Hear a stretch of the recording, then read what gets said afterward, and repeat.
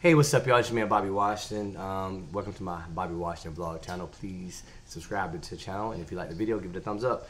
I do have a link to the Adobe LUT for the log footage in the description area. So just click the link and grab those two LUTs that they made for us for the log footage. And I just brought them in my Davinci. Also, I brought them in my Premiere. I'm gonna show you how to do this in both, how to set it up and everything, and pretty much give it a test. So I shot this morning in log footage 4K 24 frames per second. It's my son in the room. I didn't see any way for me to do manual settings in there inside the log side. On the cinematic side, yes, but you can't open up log on the cinematic side of the iPhone 15 Pro, so I just kept it the way they gave it to me. I was able to control, I guess, the exposure the most. But yeah, so basically what you need to do is once you have downloaded the link, you want to go ahead and, before we test it out how it looks, I'll show you how to import it for Premiere and Davinci. So once you download the link, to do it for Premiere, you want to open up a Finder, and then you want to go to Go, Window, press down the Option key on the Mac, and go to Library, the hidden library right there. See, it's hidden. Hit Library. You want to go over to Application Support. You want to go down to Adobe, go to Common, and you want to go to LUTs and Creative. If you don't have a creative folder, you can create one here and make it creative, because that's where you're going to access the LUT inside of Premiere in the creative section. So you want to go to the folder I gave you, the files I gave you, Adobe. You can actually just highlight those and press copy, touch over here in creative, and paste it. I've already pasted it in there, so I don't need to do it. So that's how you get them in here for Premiere. I'm gonna show you how to get them in for Davinci now. So, or to access them too. To access them, I'm sorry, before we go to Davinci. To access it, you go to Creative, you go to Input, under Lookup right here, and you access it here. You can't go to the basic side. It will not be there. It won't be here. It'll be only in the Creative. That's what we put it. So you go here, and you'll see that you can access the LUTs in here, and it's going to be in here. Now, if you already have this open, you have to restart Adobe Premiere for it to see it. So you just click it, the LUT, and boom, it changed the color immediately. Whether you like the color or not, I don't know, but that's the LUT that Apple made for us.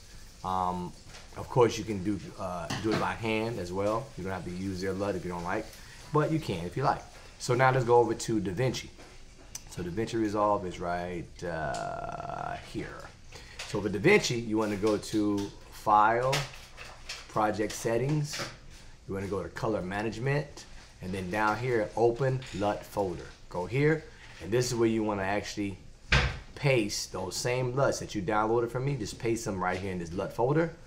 You close it out, and then you want to go ahead and press Update List. Update List. Press Update List. Once it's Update List, you're good. And then you want to change this. When you automatically open up Davinci, it's going to be set to Trill Near. You want to, I'll pronounce it right. You want to change the tetrahedral.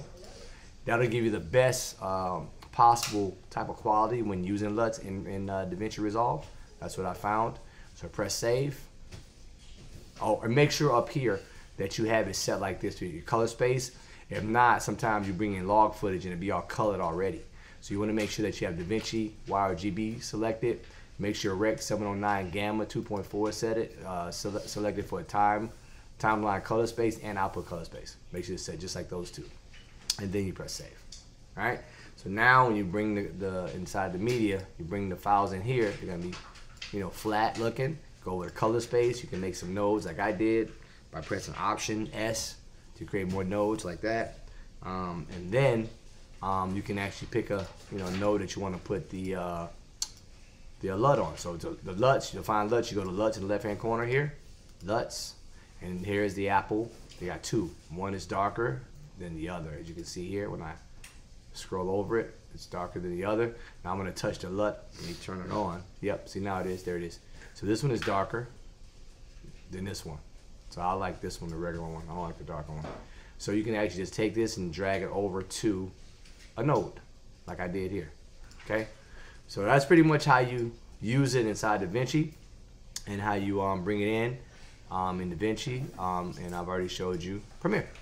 Okay, so I hope this video helped you guys. Like I said, whether you like the colors that it gives you is going to be a personal choice. Myself, I choose to color grade my own footage from scratch, you know, by messing with the tools. But hey, to each his own. People love LUTs. So I hope you like my video. Please subscribe, you know, if you like the video. Peace.